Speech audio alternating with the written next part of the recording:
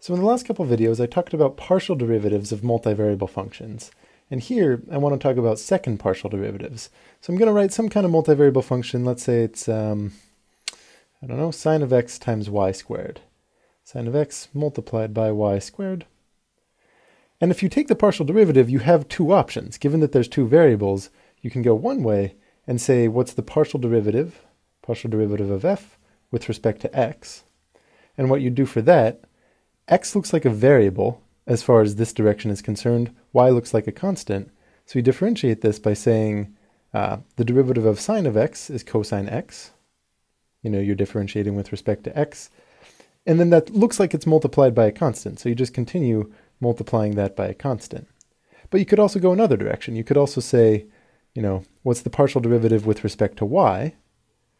And in that case, you're considering y to be the variable. So here it looks at y and says y squared looks like a variable. X looks like a constant. Sine of x then just looks like sine of a constant, which is a constant. So that'll be that constant, sine of x, multiplied by the derivative of y squared, which is going to be 2 times y. 2 times y. And these are what you might call first partial derivatives. And there's some alternate notation here, df dy. You could also say f and then a little subscript y. And over here, similarly, you'd say f with a little subscript x. Now, each of these two functions, these two partial derivatives that you get, are also multivariable functions. They take in two variables and they output a scalar. So we can do something very similar, where here you might then apply the partial derivative with respect to x to that partial derivative of your original function with respect to x, right? It's just like a second derivative in ordinary calculus, but this time we're doing it partial. So when you do it with respect to x, cosine x looks like cosine of a variable, the derivative of which is negative sine times that variable.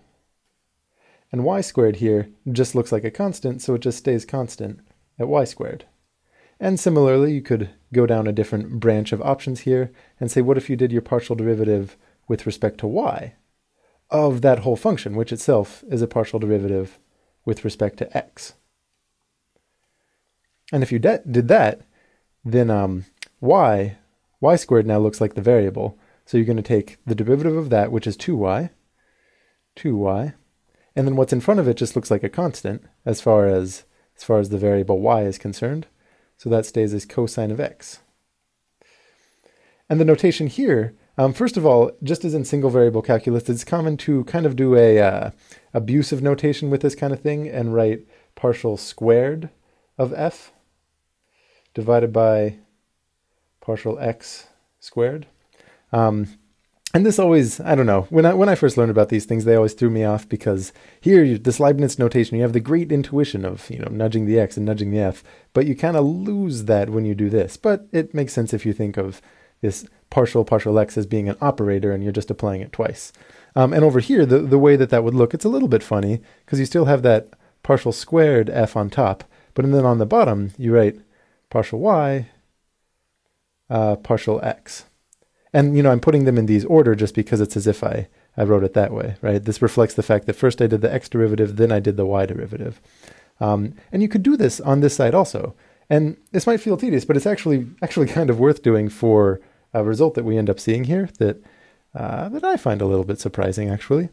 So here, if we go down the path of doing, in this case, like a partial derivative with respect to x, and, you know, you're thinking of this as being applied to your original partial derivative with respect to y, it looks here, it says sine of x looks like a variable, 2y looks like a constant.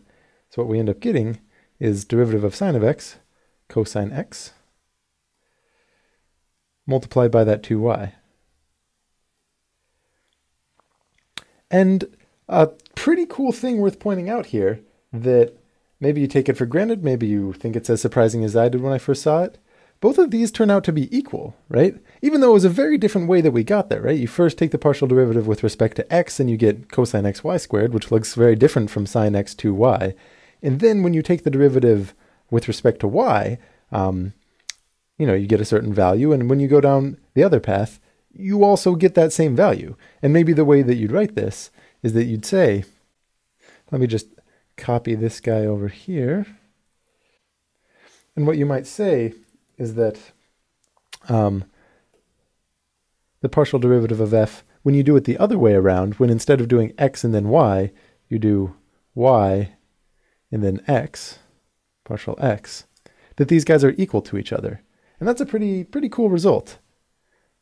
And maybe in this case, given that the original function just looks like the product of two things, you can kind of reason through why it's the case. But what's surprising is that this turns out to be true for, I mean, not all functions. There's actually a certain criterion. There's a special theorem. It's called Schwarz's theorem, where if the second partial derivatives of your function are continuous at the relevant point, that's the circumstance for this being true. But for all intents and purposes, the kind of functions you can expect to run into, this is the case. This order of partial derivatives doesn't matter truth turns out to hold, which is actually pretty cool. And I'd encourage you to play around with some other functions. Just come up with any multivariable function, maybe a little bit more complicated than just multiplying two separate things there, and see that it's true, and maybe try to convince yourself why it's true in certain cases. I think that would actually be a really good exercise. And just before I go, one thing I should probably mention, a bit of notation that people will commonly use. With this second partial derivative, sometimes instead of saying partial squared f, partial x squared, they'll just write it as partial and then xx.